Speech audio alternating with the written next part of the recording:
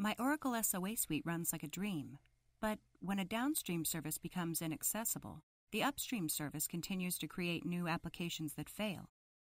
This creates a buildup of failed instances in the error hospital. This is a problem because I'll need to manually block the upstream applications, check when the downstream service becomes available, recover the failed instances, and allow the upstream service to start again. This takes a lot of time. Maybe you should upgrade. I'm using Oracle SOA Suite 12c release 12.2.1. This version has a resiliency function that automatically suspends upstream endpoints if it detects the downstream endpoint isn't available. It does this after a number of failures occur within a period of time. After enabling resiliency, it's really cool that SOA Suite suspends only the upstream endpoints actively funneling data to the inaccessible downstream service. The fault instance buildup in the error hospital is reduced.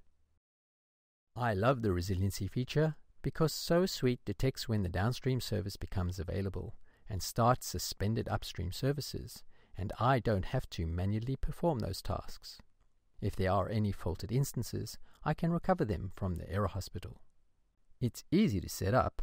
Resiliency can be configured at a global level for all composite applications and overridden for specific downstream endpoints.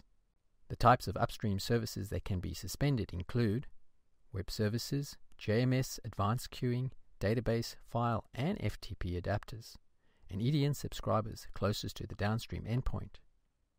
I can view suspended services and resume them through the administration web application, and I can identify suspended services by searching for the word circuit breaker in the log messages window.